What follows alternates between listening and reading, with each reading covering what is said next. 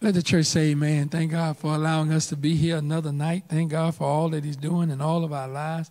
Thank God for just being good. Amen.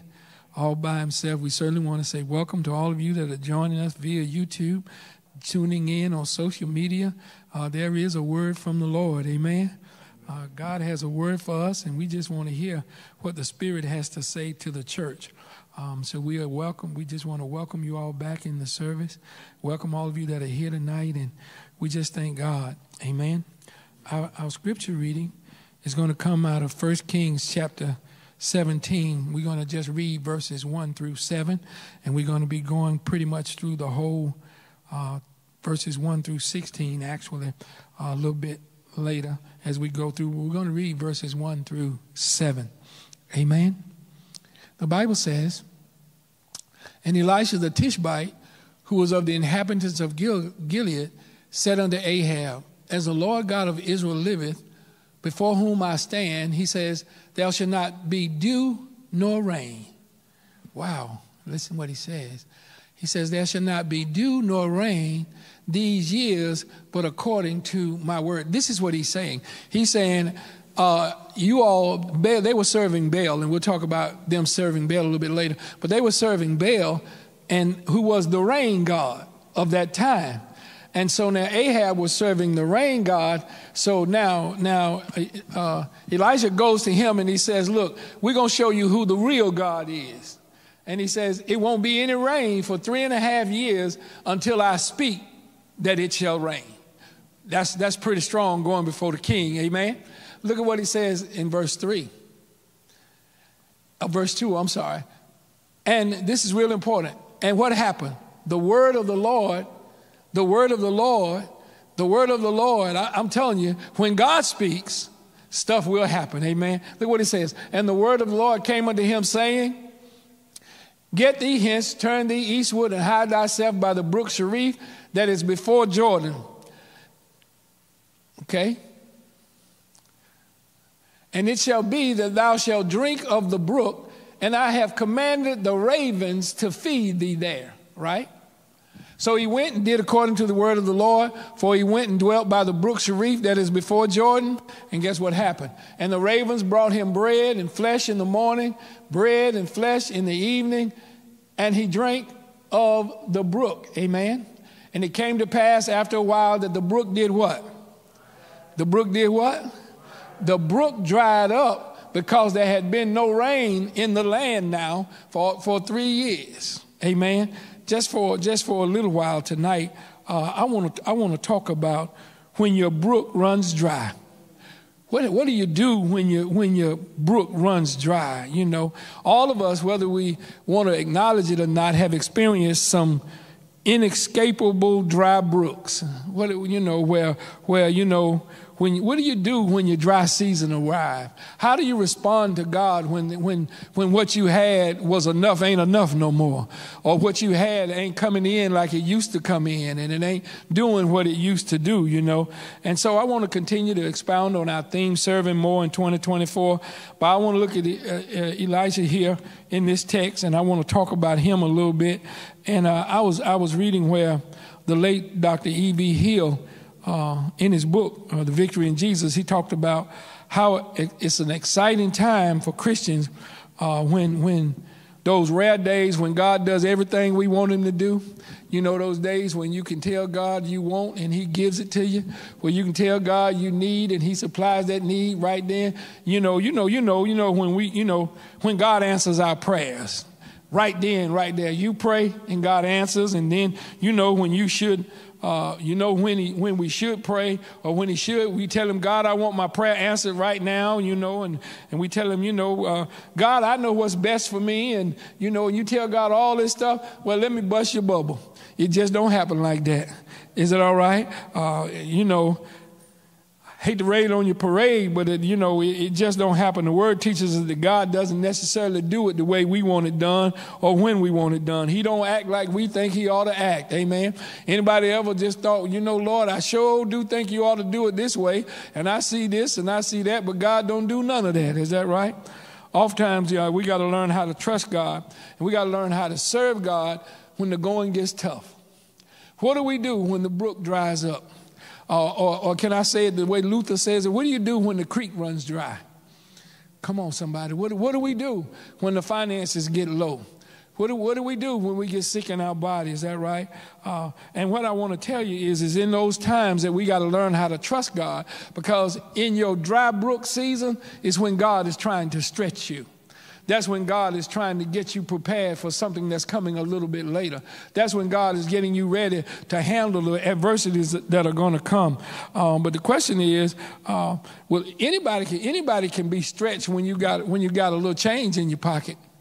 You know, when things are going well, when when the job's going good and the old hoopty is running good, oh, y'all don't know what a hoopty is, but that's one of them old cars that ain't much good, but that thing go to running good and it gets you back and forth to work. It's rattling, but you put a little oil in it and all of us can praise the Lord when things are going well.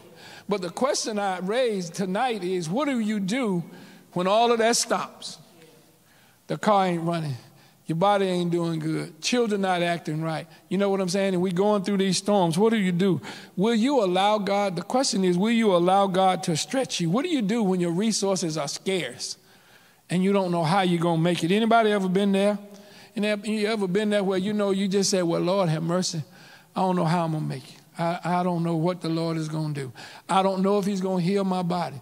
I don't know if I'm going to get the promotion. I don't know if I'm going to get the job. Lord, have mercy. I've been beating my children. I don't know how much more can I beat them. Amen. We just go through these crises. And the question is, what are we going to do when you have a dry brook experience? And one of the things, maybe I need to give you a definition of what a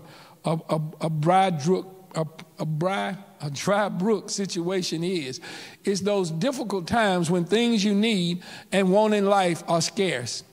A dry brook experience is, and yet in the struggle, and we left out a G, it's all right, but in the struggle, in the scarcity, we stretch to serve God anyhow. Here is what it is when I can be obedient and don't know how God's going to do it. Shauna, did you get one of these? I'm sorry, there's somebody else is coming in. I think your mom. Make sure that she gets one too, if you don't mind. I don't know. I saw somebody coming in. Oh, she got some. Okay.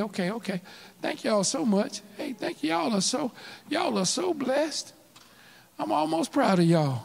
Got one for everybody. Thank y'all. Amen. Yeah. So this definition of a dry brook situation, or when your creek dries up. It's those difficult times when things that we need and want in life are scarce, when we don't have enough to do all the things that we really want to do, and we got to trust God. Anybody ever been in that place where you said to yourself, Lord, if I'm going to get through this, you're going to have to do it. I just don't see no way for me to make it happen. So, God, I'm going to have to trust in you. Is that right? And let me tell you, all of us experience some dry brook situations. All of us go through those dry brook experiences. Let me give you a few people. You got some on your list right there. Let me give you some examples. Abraham and Sarah. Y'all do know them, don't you? They had to wait 50 years before they received their seed of promise. Their first child, their first male child, Isaac. Abraham was 99. Sarah was 90. That's a stretch. Would you not agree? That's a stretch. Moses, after answering the call, after his burning bush experience, left his comfort zone. Listen, y'all, and he went back into the land where he was a fugitive. Remember, he killed a guy and hid him in the sand and had to run. Now God is telling him to go back. And when he goes back, he goes back and he tells Pharaoh, God said, let my people go. Now, that was a stretch to go back to where you were a fugitive. They could have just took his life. But why didn't they? Because God is still in charge. God is still running everything. Is that right? Then God delivered the congregation of bondage out of Egypt. But Moses had to spend 40 years in the wilderness with these hard-hearted, hard-headed people. Is that right? Faithless people murmuring and complaining, asking, why did you bring us out here? Let me tell you what they were. They were church folk. And not only that, God delivered them. Get this. After dealing with them for 40 years, he still missed going into the promised land. Woo. What a pastorate. Amen. That's a stretch, y'all. Is that right? Look at Job. Job was an upright man. Is that right? Worshiped God faithfully. He was a model believer. But guess what, y'all? He lost everything he had in one day. He lost his cattle. He lost his children. He lost his finances. And he lost his wife. Am I right? All in one day. And Job said what? Job said, though he slay me, guess what? I still got to trust him. Is it all right? That's a stretch. Can you just imagine losing everything you have in one day and then telling, you know what? She says, his wife says, go on and cuss God and die. Job said, no, I can't do it. I got to trust him. His friends come and tell him, Job, why don't you go on and confess your sins and God will forgive you and you'll be all right. Job said, but I ain't done nothing. Is that right? And the Bible says in chapter 42 of Job that when Job prayed for his friends, God gave him back double for his trouble. But let me tell y'all, it was some long nights between the earlier chapters in chapter 42. Matter of fact, in chapters 23 through 25, I think it is, Job says, if I could find the Lord, I would give the Lord a piece of my business. I'd let the Lord know how I feel about this whole thing and all that he's done to me. And he says, if I could just find the Lord said, you ain't got to look nowhere. I'm right here. Amen. He says, I'm right here. And guess what he did? And he says, not only that, Job, but before you start spewing off at the mouth, let me remind you of a few things. He says, Job, where were you when I hewed out the valleys? Where were you when I told the ocean don't come no further? Where were you when I pinched off a piece of the sun, and made it the night moon? Where were you when I named every star in the sky? Job, if you wasn't there then, I don't think you got too much you need to say. We need to stop and think about what God has done for us and what God has done period, before we start getting too I call it above ourselves. Amen. So Job looked back and he said, you know what, Lord, I ain't got nothing to say. Though you slay me, yet will I trust you. Is there anybody here who made up your mind that I'm going to trust the Lord in spite of what I'm going through? I'm going to trust the Lord no matter what happens. I made up in my mind, y'all, that I'm going to stay with the Lord. Is that all right? So Job stayed with him. Look at Daniel. Daniel is another one, right? Who was Daniel? Daniel was a prayer warrior. Is that all right? And Daniel, as he was, in his first assignment, his first assignment was he got thrown in the lion's den because he was praying at noon. Wow. Some of us would never get eaten by the lions if we had to get thrown in the lion's den for praying. Amen. But he got thrown in the lion's den just for praying. They set him up. Is that right? But guess what happens, y'all? He gets in the lion's den and he lays on the lion's mane and go to sleep. How can that happen? When God stretches you, not only will God stretch you, God will protect you. Anybody witness? Then I went through the storm and I'm going through some stuff, but guess what, y'all? All that I'm going through, because I'm obedient to God, I'm still covered. Another writer put it this way: the blood still works. Amen. So Daniel was in that lion's den and he was now being stretched. Then there's Ezekiel, a visionary preacher. Y'all do know Ezekiel. In Ezekiel, I think it is chapter 37. Ezekiel, he was assigned, his first church assignment was in a Baptist valley of dry bones. Ezekiel went down in the valley and wasn't nothing in the valley but dry bones. The Bible says that God set him in the valley and said, preach to the bones. Can you imagine how you must feel? Dry bones everywhere, land everywhere, and the Lord's telling you, preach to the dry bones. And the Bible says that Ezekiel begins to preach, is that right? And bone began to hook up the bone. And let me tell y'all something. When you do it's crazy when God tells you to do some things, but when you do what the Lord tells you to do, he'll bless you every single time. Is that all right? Sinew came on the bones. Is that all right? And he breathed. The east wind comes and he breathed on them and the bones come to life. Listen, let me tell you something. God will ask us to do some things we won't understand. But when we do them the way God says do them, every single time he'll bless you. Any witnesses in the house that God will bless you? And I close my examples of having to be stretched with a young girl called Mary, the mother of Jesus. Can you imagine what was going on with Mary? She was engaged. The wedding invitation had been put in the mail. Is that all right? The wedding dress had been all picked out. She was set on go. Is that right? And then all of a sudden, she turns up pregnant. Oh, my goodness. And not only that, the baby daddy had to be told. Oh, that's not a good terminology, the baby daddy. When we hear that end up not being good, don't it? Amen. You know, okay, when Joseph has to be told that she's pregnant, you know, and he has to tell her fiance that it's God's baby. That's a stretch. Can you only imagine how that conversation had? And not only that, Joseph had to accept it. That's a stretch. I mean, I'm talking about a real stretch.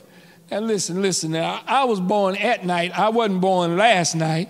And you're going to tell me that this is God's child? Come on, you know. But you know what? I get my shout on because she was telling the truth. Is that right? Is that crazy or is that crazy? God, listen, when we're going through, God is trying to stretch us. Can you imagine how she must have agonized over telling her fiance, I'm with child, but I ain't been with nobody? Yeah, right. You know, can you imagine what he must have thought when she told him this far-fetched story? He said, yeah, right. You know, yeah, right. So, but I need to tell you, all of us sitting in this room have had some situations where things dried up. Some things where they went dry. All of us have probably been in a relationship. You remember that first puppy love? You know, you were writing, and Deacon Raymond Harrell and Winnie Harrell, the only one I know, they wrote that note in the 3rd grade, and they stuck to it all the way up through 42 years of marriage, amen. Relationships have dried up. You said to yourself, I can't live without them, but somehow God made a way for you. Is that all right? Anybody ever been on your job and your job dried up? They say, look here, we got to lay you off. We're shutting down. Got to lay you off. You didn't make the cut. Is that all right? Anybody ever had a friendship that just dried up? I was telling them at noonday today that I had some people in our former church, a girl in our former church, she and her friend quit speaking because her friend took what she thought was her boyfriend to the senior prom and not her. And they didn't speak for 10 years. Ain't that amazing? But then they saw each other in the grocery store, and 10 years later they said, you know, why weren't we really not speaking? And the girl who went to the prom with the boy, she said, I didn't end up with him, and you didn't end up with him, and here we are now speaking about something that, and somebody else got him and gone. Isn't it amazing? Isn't it amazing? Sometimes, y'all, we start making excuses and falling out with folk over stuff that ain't worth falling out over. Is that all right? Okay, maybe that's not you. Anybody can remember when your bank account went dry? Ooh, Jesus. Amen. Yeah, well, okay. I can go back further than that. Can you remember when you didn't have one? Amen. You kept a little change under the mattress, and, you know, you put pennies together and all that kind of stuff. But somehow God made a way for you out of no way. Somehow God provided for you. Is that all right? Anybody ever tried to go in business and it didn't work out? It dried up. Some of us sitting in this room tonight have had our marriages to dry up. And if it hadn't been for the Lord, you know, we wouldn't have made it. Amen. So God has been good to us. Is that right? And so even today in church, have you ever been through a season where you felt like your relationship with God was drying up? You just didn't have, or we just didn't praise like we used to praise. We just didn't give God the glory that he so rightly deserved. We wasn't praying as much as we used to pray. You know, we didn't want to come back to church after COVID, so it was so easy to sit at home in our pajamas and not had to give and not had to do anything. Our relationships will dry up. Is that right? So if you've been in a dry place, the question is, what do you do when your creek dries up? What do you do when your brook runs dry? Is that right? Well, here, you're in the right place tonight because God wants to speak to us about when our brook dries up. Let me give you some context. In the prophet Elijah, like many in the scriptures, came along in a sad time in Israel's history, and the people of God who had been delivered out of bondage. I'm talking about the children of Israel, you know, and I'm talking about us too, the people of God who had been blessed by God and were living in fine homes. I'm talking about us, amen. The people of God who God had blessed to drink from wells that they didn't dig. I'm talking about us. The people of God who was eating meat that they did not grow.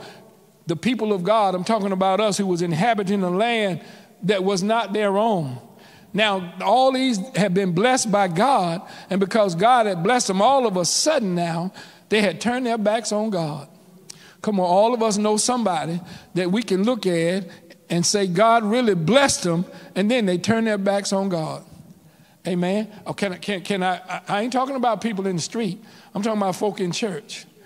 God has blessed us, has he not? And then when God asks us to do some strange thing, we say, God, I just can't do it. You know, Lord, I don't know if I can make that happen. Is that right? So now they had turned their backs on God. And not only that, their leader, King Ahab, had created an atmosphere that was in total rebellion against God. He had decided that I'm going with Baal. He had decided that we're going to turn from God and we're going to start serving materialism. You know, your clothes got to look right and your hair got to look right and you got to have them high-dollar shoes on and all of that. And they had turned to secularism. They had turned to humanism, and they had turned to demonic spiritualism. They were serving a rain god as their God. Is that right? Look at the latter chapters. Look at the latter verses of chapter 16 of the scripture we're in right now in 1 Kings. Look at the latter chapters of 16. In verse 30, he had mastered sin. Look at what it says in verse 30. Let me just read it to you so you'll know.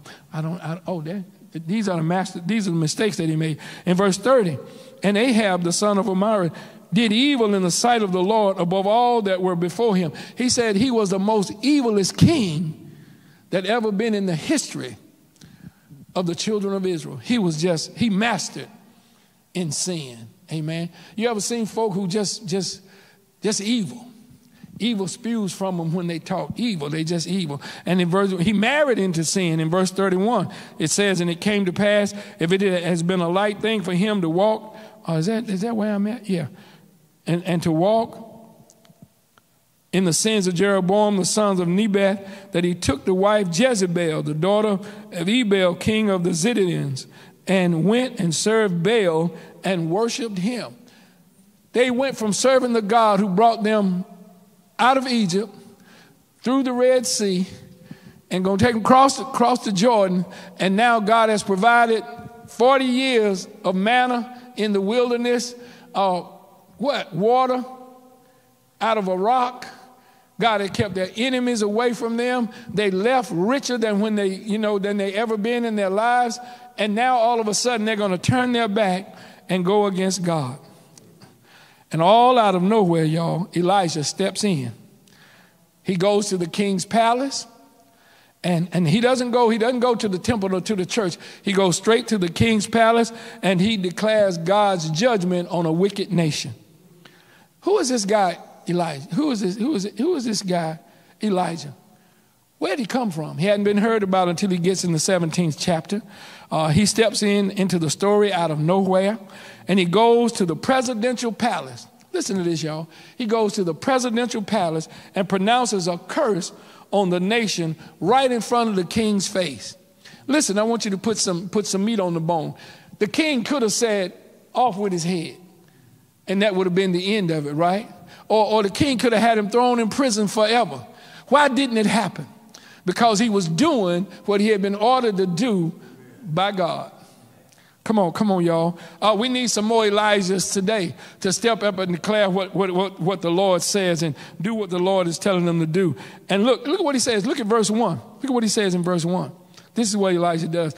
As the Lord God of Israel lives, is that right?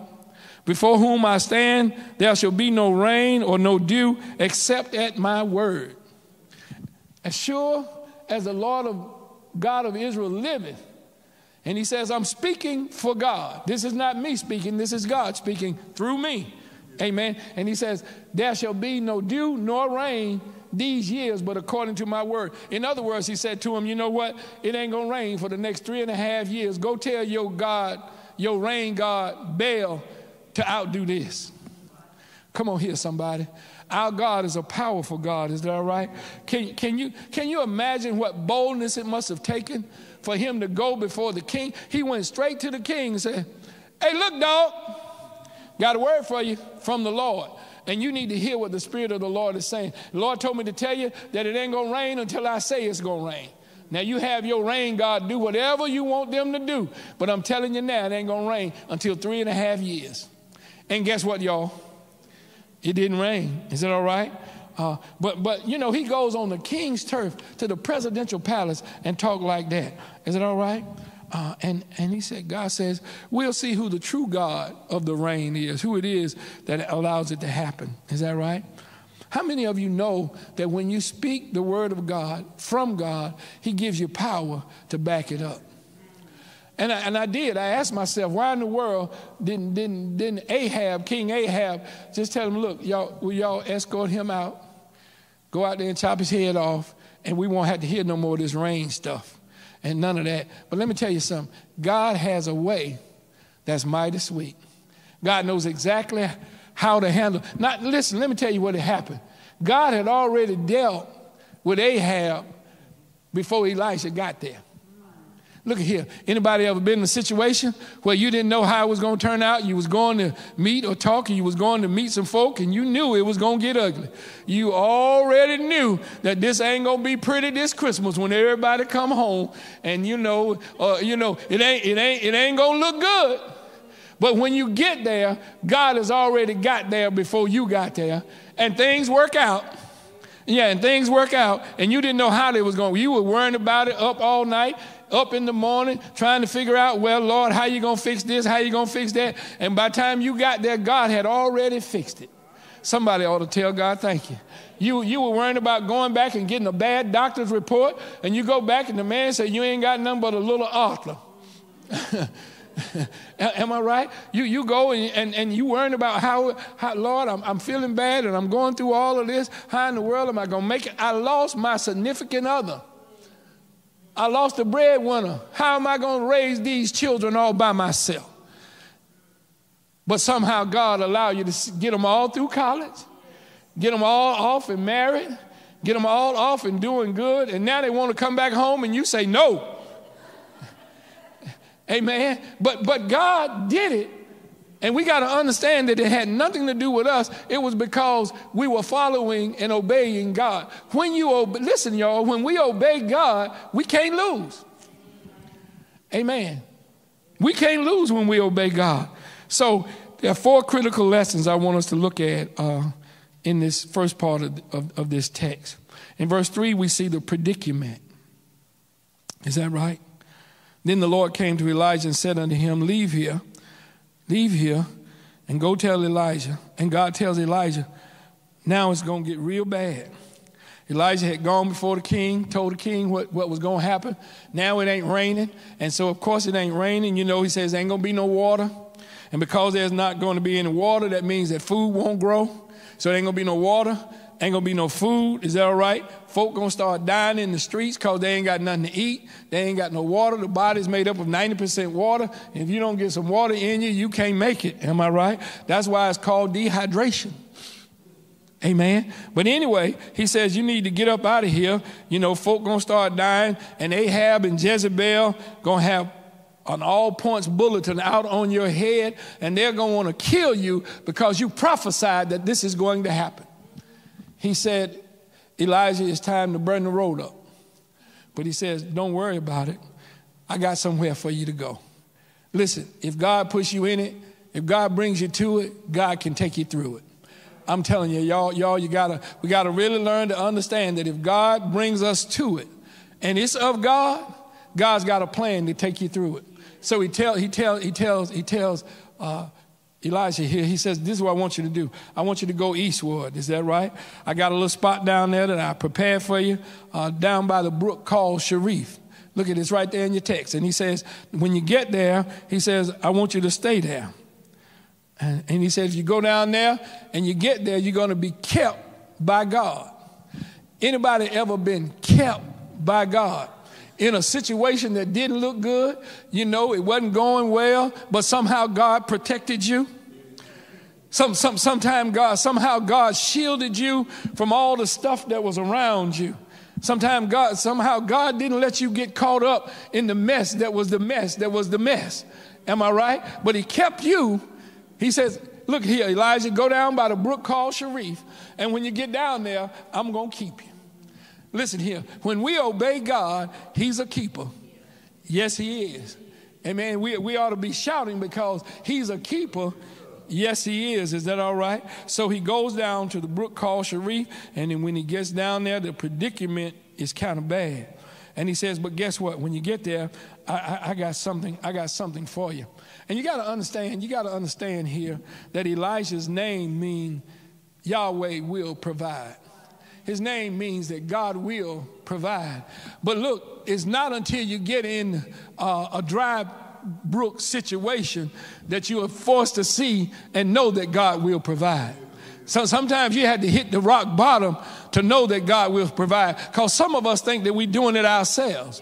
Some of us think it's because of our education, and some of us think it's because of our eloquence of speech, and some of us think it's because of the name of our family, and that's the end of our name. We think that that's what's causing us to thrive and survive. Let me tell you, I hate to be the bearer of bad news, but I need to tell you, it ain't got nothing to do about your name.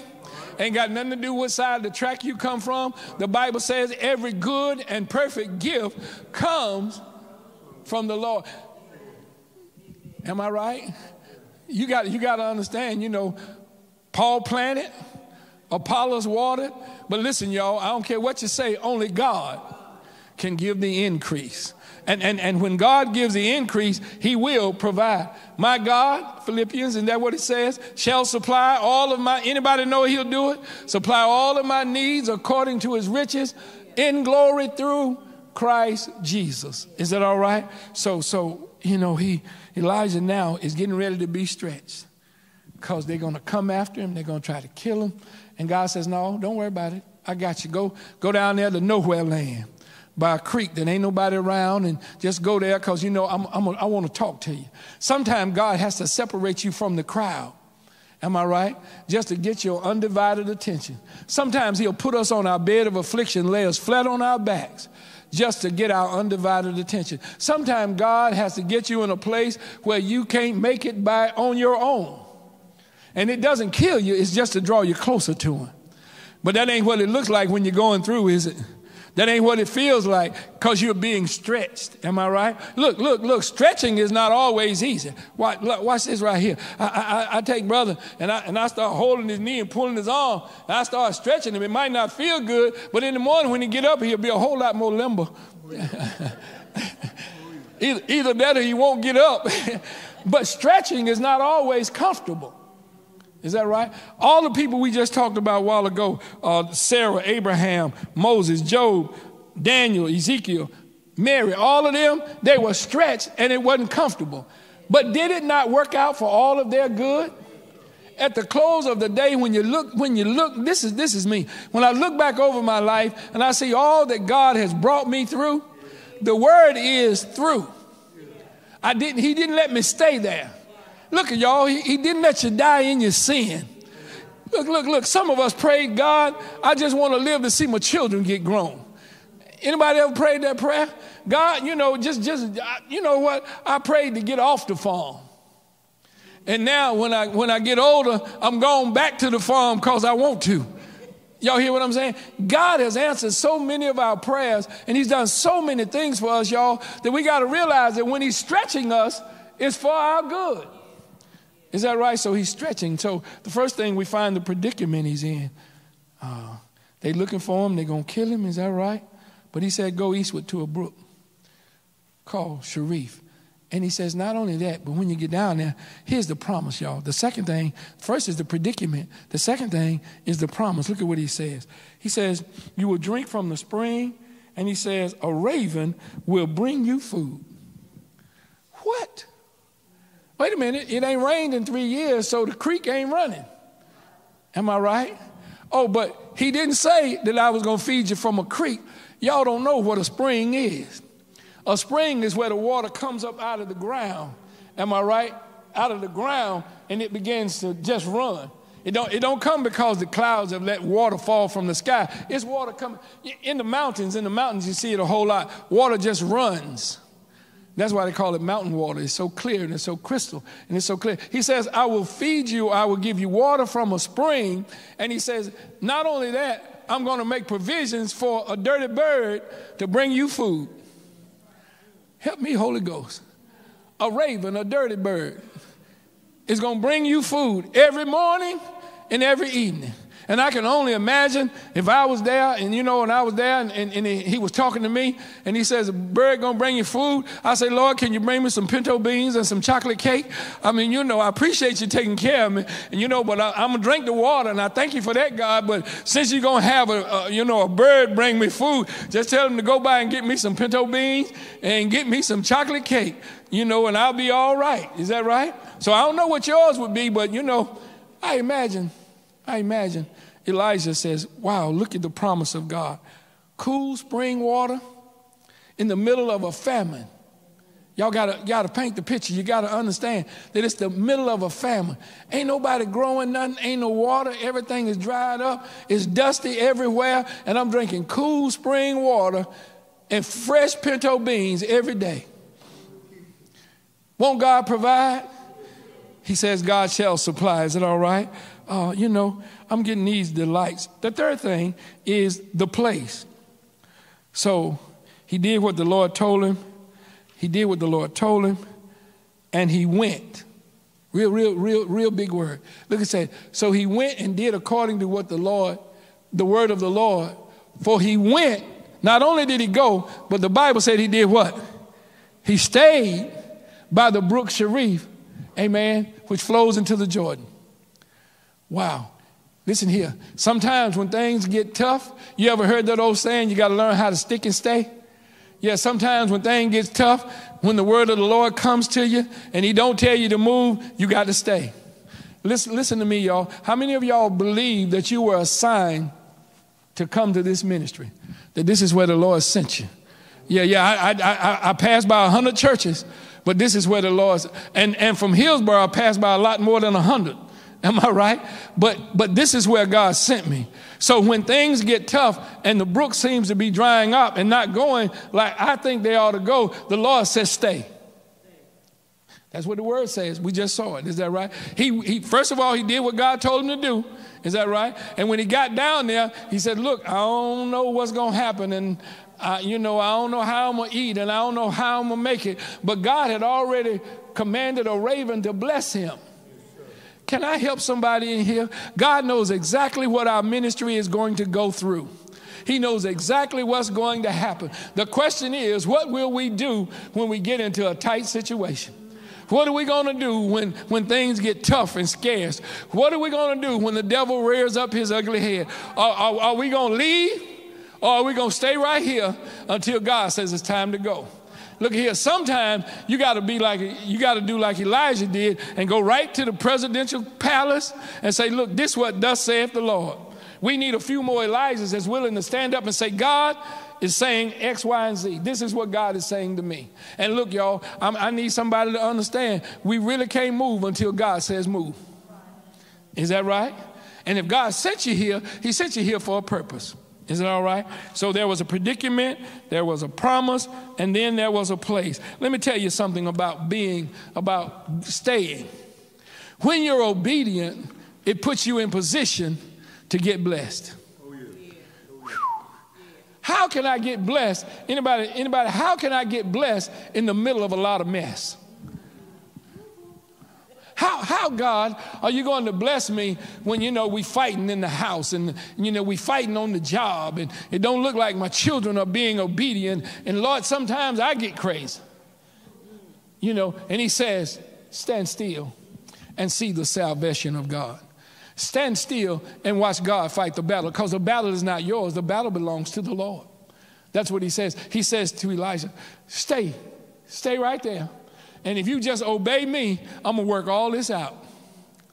Come on here, somebody. If you'll stand still and let me be God, and you quit trying to be God, I'm going to work it all out for your good.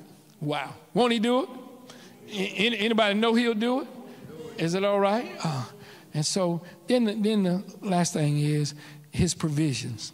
The Bible says the ravens brought him bread and meat in the morning and bread and meat in the evening. Every day, God's provisions are available to us. Has God not blessed every one of us? And look what it says. He brought bread and meat in the morning, bread and meat in the evening. and he drank from the brook. Good gracious in the morning. Look at here. He's living in hog heaven. He had it made in the shade, am I right? Why? Because he had did what God told him to do. But that's not why we came tonight. God's provisions are there for, it's no fluke. God is still in the, listen to me, y'all. God is still in the miracle working business. We've been saying it ever since we've been saved. The same God yesterday, today, and for, y'all ever heard that? Yeah, we keep saying it. So guess what? If God supplied for Elijah, and didn't God supply for our parents and our grandparents? Did you ever go to grandma's house and she didn't have something cooked? What do you say, Tanya? Miss Johnson, she looked at you funny. But it's amazing. They didn't have much. They weren't very educated, but guess what? They had relationships with God that sustained them, and God made ways, and God made provisions. And you know, back then, when I don't even know how to go way back then, but when I was growing up, my daddy did a lot of bartering.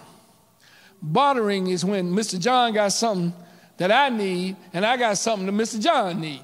We happened to raise pigs. We had 300 hogs. So if Mr. John wanted a ham, guess what? Mr. John had corn, then I'd barter Mr. John. My dad would just barter, you know what I'm saying? Mr. John raised cows. We raised pigs. We got tired of pork. So every now and then we wanted some beef. So we switch a cow for beef and, you know, and help each other. You know, Miss Lois sewed, am I right? Somebody else over there did something else. So what we would do, Miss Lois would make the children's clothes, amen, and then we give Miss Lois what we had to help her back. They didn't have a lot of money, but they had relationships with God. And look at us today. Look at us, how times have changed. Most of us don't even know who our neighbors are. I'm talking about the people who live next door to you. Am I right? So it's hard to barter if you don't know who you're bartering with. Is that all right? But God here, I want us to understand that Elijah had reasons to move. And I imagine he says, look, I'm lonely out here. I'm ready to go. I need to get back to the city. God says, no, stand still and see the salvation of God. So he makes provisions. Is that right? And he's doing all that he can do. But then, y'all, something happened. Is it all right? Something happened. Look at Elijah. God is saying something is happening. Elijah's down there. He's eating fat. You know, he's living high on the hog. Ain't got no worries. Things are going well. His enemy is being whipped. God is taking care. Listen, not only that, when you do the will of God and you obey God, he'll handle your enemies. Wow. He'll handle your enemies. Who you talking to, Brooks? I'm talking to Brooks. God will handle your enemies if you just obey him. Is that right? Anybody witness that God will take care of them a whole lot better than you can? Amen. Amen. God will do it. So as he's doing that, something begins to happen. He's feeling pretty good. Things are going well. You know how you feel when the refrigerator full. You know, you got some stuff in the cupboard, got a little money in the bank. You done messed around and bought you a brand new, spanking new car. You know, things are going good. Then all of a sudden, you lose your job. Look at verse 7. The Bible says in verse 7, you know, the brook dried up. Am I right? The brook dries up. And so when the brook dries up, now it's really time for us to be stretched. It was time for him to be stretched. And what do you do when your brook dries up? Come on, somebody. There are a few lessons I want to give us, and we'll find our way out of here. The first lesson, dry brooks require a word from the Lord. Three things that dry brooks requires. First, it requires a word from the Lord. Is that right? The text doesn't tell us. I don't know how long it was between verse 7 when they were in the famine, you know, and he was down at the brook called Sharif, and verse 8 when the brook dries up. I don't know how long that was, but I can tell you when it happened. It don't tell us how long it was, but it did dry up. Is that right? And then God speaks to Elijah's dilemma. God finally speaks. But notice, Elijah stays put, right? And some stuff may be drying up around you right now, and you're tempted to make a move, but do like Elijah. Make sure you hear from God first. Makes you wait until the Lord tells you it's time to move. You know, stuff can change pretty fast, you know. Stay put until you hear a word from the Lord. And the Bible says in verse 8, the brook dried up. Then the word of the Lord. That's what it says. Then the word of the Lord. Look, that's what it says. Then the word of the Lord came. And that's what we got to wait for. We got to wait for the Lord to say something. Verse 8, look at it. It's in your Bible. I want you to see it. And the word of the Lord came to him. And the word of the Lord came to him. Now, you remember he's staying put? He's been taken care of. Now the brook dries up. And now all of a sudden, it ain't happening no more. The raven ain't coming. The water ain't running. You know, and I'm saying, okay, Lord, what you doing? Hey, I'm a little thin. You know, I'm a little parched. You know, but he says, then the word of the Lord came to him. Is that all right? He stays put until God tells him, until he hears from the Lord. Here's what I want to tell you. Don't move until God tells you to move. If God sent you here, don't let the devil run you off before God tells you to leave. Somebody got to learn how to stand. Somebody got to learn, look, Lord, what are you saying? I hear what Pastor's saying, and I hear what they are saying, and I hear all of this, but Lord, I want to know, what are you saying? Lord, you speak to me. And when you speak to me, Lord, that's when I'll move. Until you speak, Lord, you're telling me to stick and stay. Is it all right? So that's lesson number 1. Need to hear, the Bible says in verse, then the word of the Lord came. Until the Lord speaks, don't move. Is that right? Lesson number 2, dry brooks require a worthy response to God. God sometimes will put you in a position where his plan doesn't make any sense. Can you just imagine me having to go down to a brook and sit there, you know, I'm out here all by myself and all that. Listen to God's command now. Elijah says, yes, God. Go from this dry brook to a broken widow. He says, look, Elijah, your time here at the brook has dried up. And now God speaks to him. The word comes to him, right? And he says, I got another crazy command for you. Now I want you to leave here and go to Zarephath, and I've commanded a widow woman there to take care of you. And Elijah says, what? How can a widow woman in the middle of a famine take care of me, and she can't even take care of herself? Why didn't you send me somewhere where they had a lot of money? Send me to a nice hotel. Send me somewhere where they got a well. Send me somewhere where somebody's rich or they can take care of me. God says, no, I'm sending you to a widow woman at Zarephath. Listen, y'all, God will send us into some strange places. But guess what? That's where your blessing comes. Because you know, if I got to leave here because the water ain't running no more. Got to leave here. The raven ain't coming no more. And so if God kept me here, why won't I obey him to go where he's telling me to go and do what he's telling me to do? So Elijah says, okay, God, I don't understand it. It don't make no sense. It looks crazy. But that's what you want me to do. That's what I'm going to do. Because guess what, God? I believe if you blessed me back then, you're going to bless me right now, and you're going to bless me in the future. I don't understand how he does it. And I think sometimes God uses strange things to bless us just to see if we'll be obedient. Wow. He says, go to Zarephath. There's a widow woman there that I've commanded to sustain you. Is that all right?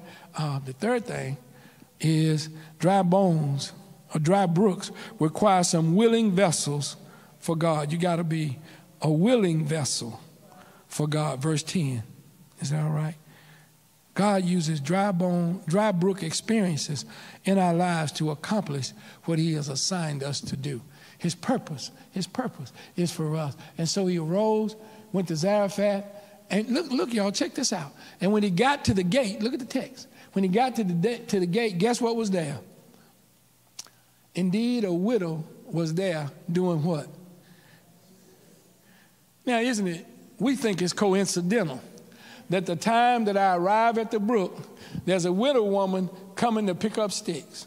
No, it's not coincidental. Let me tell y'all something. There have been times in your life when God had orchestrated some blessings for you and you didn't see them coming. And you didn't think you were going to get them from who you got it from.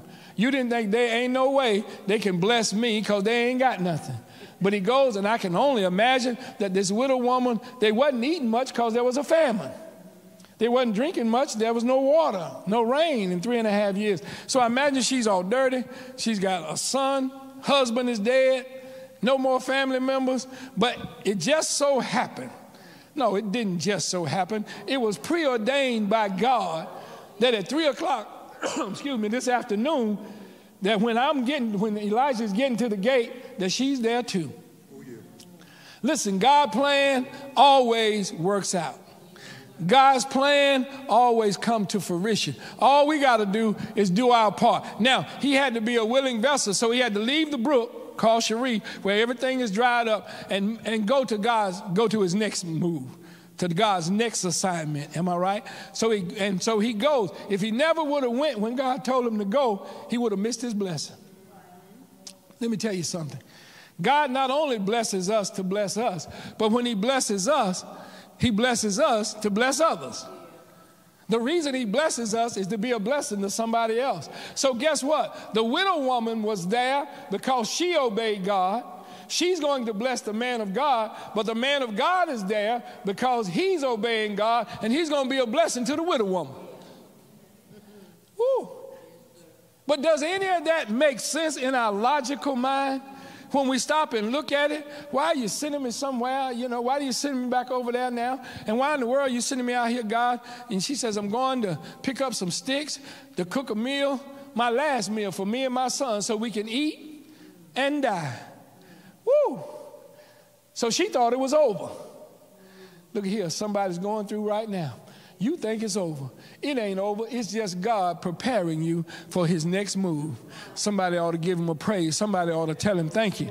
That all that I'm going through right now, it looks like a dead end. A dead end. Ain't nowhere else you can go. But let me just tell you, it ain't a dead end. It's just a sharp curve. All God is doing is preparing you for his next turn. And all you got to do is just keep. I know you can't see the turn from back here, but just keep walking. Look, you don't need to know which way the road go until you get down there and need to go another way. But we want to stand back here and judge, and we want to stand back here and tell, God ain't doing this, and God knows what he's doing. The question is, will you obey what he's telling you to do? And let me help somebody. He doesn't tell us that the road is a bend way down there. He tells you to keep walking. Just keep going. Just keep doing what I tell you to do. And when you get down there and you need a turn, the turn is already there. God has already provided for us. Is that right? So he says, look, go down there, and you got to be a willing vessel. Is that right? And so the storm that you're in right now is not just so that you can be delivered. The storm is because there are some others around us that need to be delivered as well. Amen. I say this, and I say this wholeheartedly, that our ministry, y'all, we got to be careful. The devil is trying to take us back to where we just come from. Yeah. Devil is a lie. Oh, yeah. Am I right? Yeah. And we can ill afford to miss God and go back further than we just came. But disobedience will take us back. You remember I told you that when God sends you in the valley, he sends you in the valley to get something. Now, if we didn't get what we should have got back there comes a time where we have to go back in the valley again. Now, the question is, will I obey God this time, or do we have to go back in the valley again? Y'all hear what I'm saying? He obeyed, the widow obeyed, and everybody was blessed. Here's what I can tell you. If we obey and do what God tells us to do, we are going to be blessed. Ain't no ifs, ands, and buts about it. Well, I don't know how long between verse 7 and verse 8. All I can tell you is God is a provider. God will do just what he says he's going to do. Does he do it in your time or my time? Certainly not. But is anybody here can witness that he's always on time? May not come when I want him to come. May not respond like I want him to come, want him to. He may not even send me to the people that I think I ought to go to. But when I obey, every single time I'm in position to be blessed. That's what I want us to get out of this, is God says, obey me. It looks crazy. Obey me. I can only imagine how Job must have felt. I've lost everything. I can only imagine how Mary must have felt. A young girl hadn't slept with nobody. And I got to tell my fiance I'm with child. I can only imagine what it must have felt like. Daniel said, I've been praying 3 times a day ever since I can remember. Now I'm going to get thrown in the lion's den for doing what I've been doing. For doing right, I'm going to get thrown in the lion's den. But look, the next morning when they went to the lion's den, guess what? He was laying down there asleep. Listen, God, listen to me, y'all. God will take care of his own. Amen. If God tells us to do it, then that's what we need to do. Is that right? And he says to this lady, you know what? Lesson 3. You got to have some willingness and some, you got to be willing to obey God, even when it sounds crazy.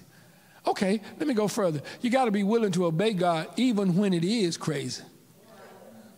Amen. Sometimes God, I tell y'all the whole story. When the Lord started telling me he wanted me to be a preacher, I thought he was really, I know the Lord can't lose it, but I thought he had lost it. Lord, you can't want me. Lord, do you know who I was? Oh, no. Lord, do you know who I am? You know what I've been doing, Lord? You know how I've been living. Lord, why in the world would you want somebody like, I wouldn't listen to me. Why would anybody else listen? He says, I got a job for you. And you know what, y'all? I didn't want to accept it. I'll tell you the truth, I didn't. I'm a preacher's kid. Granddaddy was a preacher. Brothers were preachers. Uncles were preachers. And I seen enough of church folk. In my unsaved condition, I remember very vividly my dad coming home crying because they didn't want the children to work in the church. And I remember telling my dad, I was a young man and foolish. I said, Dad, if you just let me go to the deacon board meeting, I can say some things you can't say. I'm talking about serious. I'm talking about on the serious tip. Of course my dad wouldn't do that, but I just thought I'd offer. You can ask for forgiveness for me when I finish, but I can go in there, But listen, y'all, God has a plan. And God knows exactly what all of us are going to do. He knows how we're going to end up. He knows when we're going to say yes. He knows when we're going to say no. Am I right? And so what we got to do is we got to learn how to trust God when things are tight. And let me tell you what God will do for those of you that are in the storm and you don't want to obey. God will tighten up the screws. How you know, preacher? For 3 years, he did it for me. Did it to me. I said, no, not me. No. Tighten it up a little bit more. Am I right? No. Well, okay, Lord, show me a sign. He showed me a sign. I still wouldn't go. He tightened it up a little bit tighter. And after a while, y'all, things will get so tight. And I don't know if y'all ever been here. Things will get so tight that you'll say, Lord, whatever it is that you want me to do. And y'all, after the Lord did all of that and showed me all of that, and I went through all of that, then finally I said, okay, Lord, what is it you want me to do? And he told me, he said, go preach my word, just as clear as day. Go preach my word. And before I could get out of the bathroom, I said, Lord, can you give me one more sign? I really did. And guess what? I walk out of the bathroom, the phone rings, and God heals my son. He had a temperature. They was bringing him to the hospital, and they call and say, Ryan is fine. We don't know what happened. His temperature broke. He's outside playing. And before the lady could hang up, the voice in the phone said, now go preach. Listen, y'all, that's my story.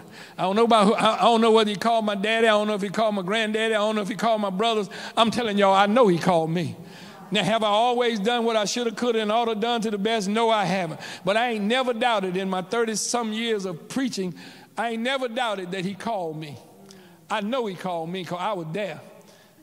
I was there, y'all. And and let me tell you now, you may not think it, but he'll just keep on going. Tighten it a little bit more.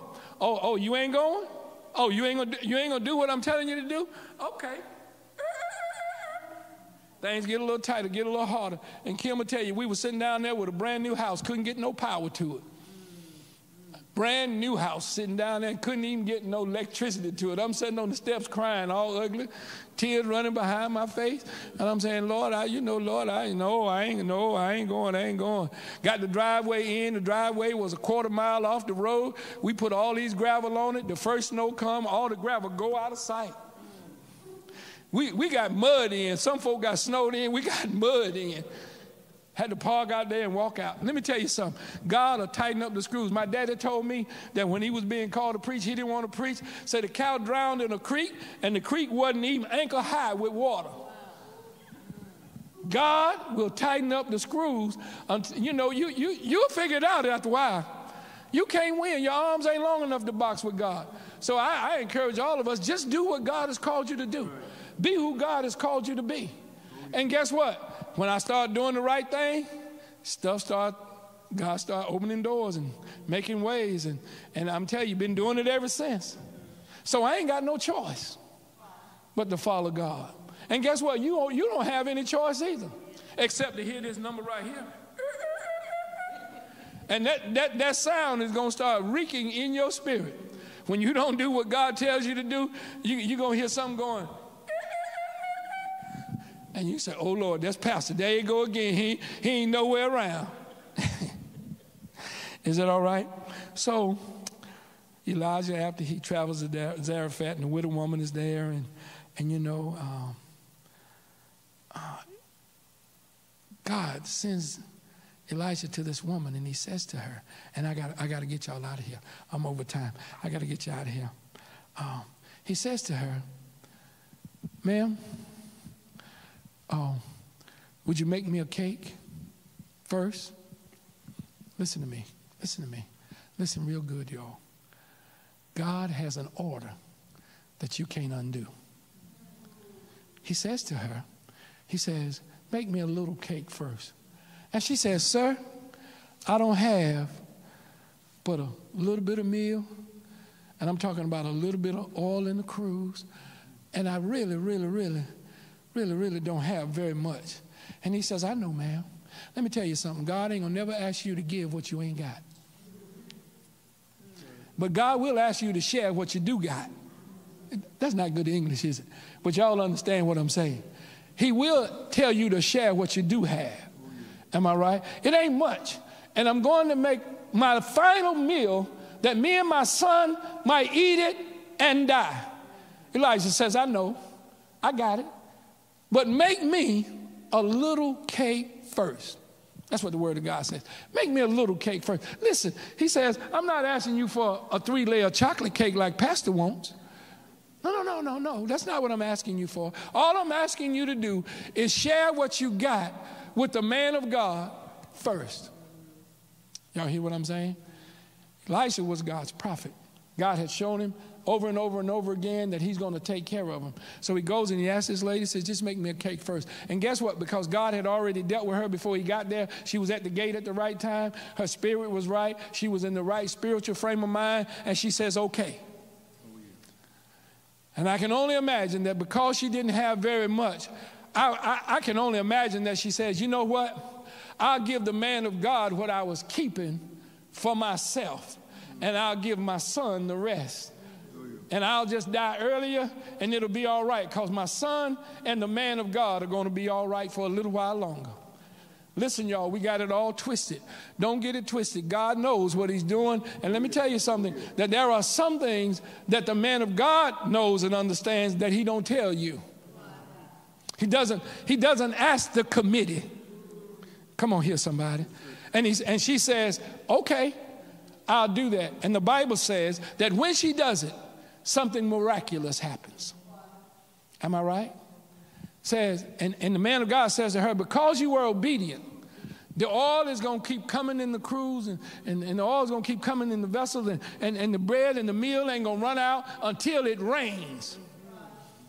What? I'm going to make my last little meal, and I ain't got much, and I'm thinking me and my son are going to die. But now every day when I go to the barrel, it's meal in there for me and my son and the man of God to eat.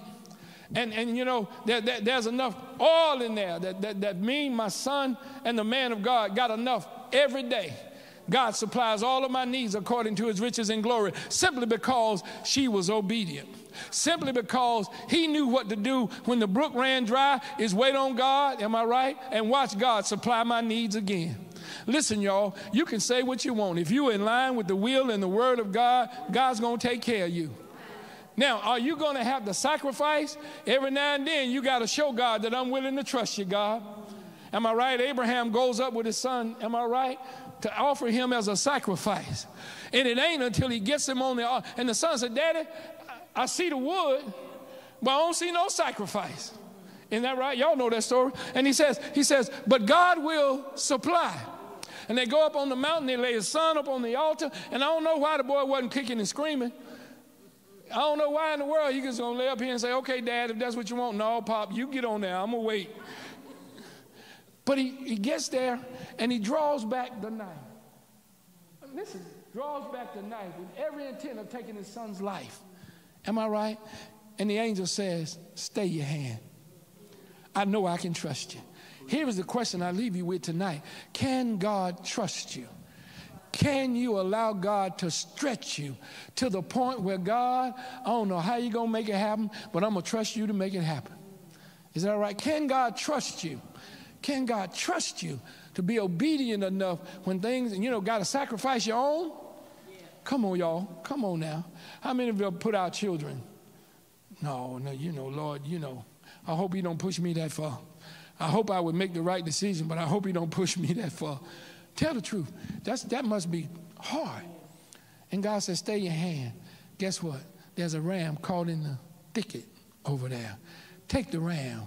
And Abraham, I can only imagine, going back down the mountain after they had sacrificed the lamb, and Abraham and Isaac are talking, and Abraham said to him, boy, if you don't ever hear nothing else, remember, God will supply your every need. God always has. That's where that saying comes from. There's always a ram in the bush. God always has a ram in the bush. All we got to do is be obedient and let God stretch us. Now, can you only imagine how Isaac's and Abraham's faith was going down, was totally different than when it was going up? Listen, there's some folks sitting in this room and some folk listening to me right now via YouTube that God has done that for you. You didn't know how you were going to get through. You didn't know how you were going to make it. And somehow God stretched you. Amen. And that little, we was talking about it today. I remember the time when $10 worth of gas would let me ride for a whole week. Now I get 2 gallons maybe. Am I right? But guess what? How many of us are still riding? No matter how high the gas get. Am I right? No matter how much we had to supply, we had to burn. Now it cost me $110 to fill up my truck with gas. But guess what? He keeps on blessing me. And I keep on riding. Is that right? He keeps on supplying my need. He keeps on making ways for me. And he keeps on opening doors for me, y'all. And so guess what? I got to keep on giving him glory. I got to keep on giving him praise. I got to keep on telling God, thank you, Lord, for what you're doing in my life. Thank you, Lord, for how you're blessing me. Thank you, Lord, for all that you're doing for me. Is that all right? And look, let me tell you why she got blessed. She got blessed because she gave out of her need. She gave out of obedience. Hear me. She gave because God had already spoke to her. And I'm sure she had some conversation. You want me to do what? I've commanded a widow woman down there to sustain you. Lord, how can I sustain him and all I got is a little bit of oil and a little bit of meal in a barrel? What do you mean take care of the man of God? Who is he? Don't he put his britches on one leg at a time like I do? What in the world? Do what? Lord, ain't that joker from Hillsborough? Well, let the people from Hillsborough take care of it. But when we obey God, we put ourselves in position to be blessed. She gave out of her need, and she had to sacrifice, y'all. Can you only imagine how she had to sacrifice in order to make this happen? And God says, guess what? I'm stretching you. But can you imagine for the next, ever how long it was between verse 7 and verse 8, that every day she kept getting blessed out of the barrel? And out of the cruse of oil, it kept on coming. It's like the woman whose husband died, and they were going to take her 2 sons into slavery. And he asked the woman, what you got in the house? She said, I ain't got nothing but some pots. She said, go get them, and go get all you can get from all your neighbors, and just go collect all the pots you can get. And I want big pots. And he goes in and he closes the door, and the oil starts running, and she fills up all the pots. All the pots are full, and the oil's still running. She's trying to catch it, you know. And he says, son, bring another pot, bring another pot. He said, Mama, ain't no more. And the man of God says to her, now take it and go sell it and pay your bills and live off the rest. God will supply if we'll just obey. God will supply if we'll just get out of our own personal preferences and what we want and what we desire and what we think and how we feel and say, God, your will, not mine. Amen. Sometimes I get in my own way. Sometimes I get in my own way. I'm through. I'm done. The oil kept coming. The flour kept coming, kept pouring. Is that right? The widow kept on living. I implore you tonight. God wants to bless us, but he has to stretch us, and we have to serve more in 2024. We got to serve more. And I'm not talking about just giving money. I'm talking about we got to love each other. I've been accused of talking too much about love. I really have. And that's okay, because evidently you ain't got it yet. If you think I talk too much about it, you just ain't got it yet. So what you need to do is get it. Love is how we serve God. Loving each other is how we let God know that we're his servants. Amen. So we're going to keep on loving. Is that all right? We're going to keep on hugging. We're going to keep on giving God the praise and the glory. And we're going to stand still until God says move. Is that all right? And watch God stretch us. But as we are stretched, watch God grow us. And as we grow, watch us love each other and get in position to be a blessing to somebody who don't know Christ. There are those who's going to come in and look at us and decide whether they want to follow Christ by what they see in us or how we act or how we respond. And what do we do with the word of God? When God tells you something. Let me ask y'all this and I'm done. Does God talk to y'all? Do y'all really believe that God really talks to you? That he lets you know that it's him? Yeah. And sometimes I just get in the word and it get crazy. And the Lord will just tell me, yeah, that's right. That's me. We keep waiting for the earthquake to shadow. We keep waiting for all these big things to happen. He wasn't in the earthquake. He wasn't in the fire. He wasn't in the storm. The Bible says he came in a still, small voice. Am I right? And Elijah told his servant, go up there and look out toward the mountain, look out toward the sea, and tell me what you see. And he said, I don't see nothing. He said, go back 7 times. And every time he went back, he came back and said, I don't see nothing. But he went back the 7th time. He said, a little small cloud about the size of a man's hand. Is that right? And guess what? The rain came from all of that little small cloud. Obedience is paramount in our serving God. And if we're not obedient, we're putting ourselves in position not to be blessed. We're putting ourselves in position to go back to where God has delivered us from. The children of Israel said, why can't we go back and die with graves in Egypt? Why did you bring us out here to die? He says, I didn't bring you out here to die. I brought you out here to take you into the promised land. I brought you out here to show you the goodness of the Lord in the land of the living. We shall see the goodness of the Lord in the land of the living. Love you all. Questions, comments, suggestions, ideas? Yes, ma'am. I bless the Lord at all times. Mm-hmm. I don't even. Okay. Amen. Okay. No, I can say this. I bless the Lord at all times. Mm-hmm. All for his goodness and his mercy. And I want you ladies to know I love y'all so much. Oh, you don't love us? You mean too? Oh, okay. I was just checking. Last week, between Thursday and Good Friday, I had Elsa. When I came in Friday, I was messed up. And I'm sure some of y'all know. When you had surgery, when they told me Sunday, I felt there was something wrong Friday. I was confused.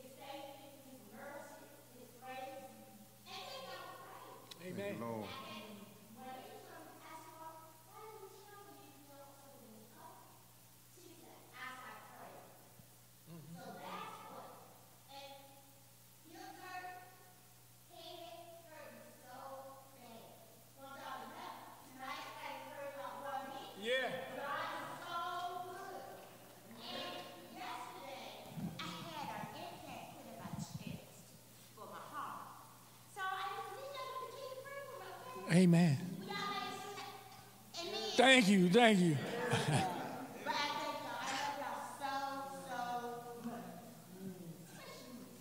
Amen. Amen. Thank you. Amen. Our testimonies avail as much. Amen. And we had a lady that was in Hillsborough. We were at the restaurant eating in the community where I live, at the little store there. And the lady came in, just like you said, and she was talking about. She says, "Well, I'm going down to the shopping center and shop." I said, "You in Hillsborough? Ain't no shopping center in Hillsborough." And the lady kept talking, and eventually she just fell out. And so she kind of got weak and laid on her. And so we started talking to her, and we didn't know who the lady was, but the Lord would have it that she was stopping the store where we were. And so she said, "Well, if y'all just take me home, I'll be all right." I said, "Well, ma'am, where you live?" Hadn't seen her, me and my brothers, and we were sitting there. And so, long story short, y'all, I ended up taking her to the emergency room because I didn't know what was going on. We got there, and we found out that the lady had been missing for 7 days. She had driven from South Carolina, didn't know where she was, thought she was going down the street to the mall to shop, and she was in North Carolina and had a warrant they were looking for and everything. And when we took her to the emergency room, and God shared with me, that's how I'll protect you. She was safe. Came back and told us thank you. When she got out of the hospital, her and her children came out to the house, found us, came out and thanked us, because she could have stopped at a bad part of town. She could have stopped on the side of the road. She could have had that same sickness that could have happened while she was driving. Tell somebody, but God. The very same thing you're talking about, God delivered it. God delivered you. God made a way. God says, "I'm going to protect you even though you don't know what you're doing. God knows what you're doing." And guess what, y'all? We can't thank him enough for stuff like that. And we don't have to wait until it happens. We can thank God for her. We can praise God with her. Praise God for her. Praise God that God was with her. Thank God that we had enough prayers of the saints to cover her. I wish I had somebody in here that would just tell God thank you. Because guess what, y'all? It could happen to any of us before we get out of here tonight. It can happen to any of us. Amen. But guess what? His grace and his mercy. The prayers, the effectual fervent prayer of the righteous does what? Y'all, we got so much to do. We got so much work to do. Amen. And we got to love each other. Brother John.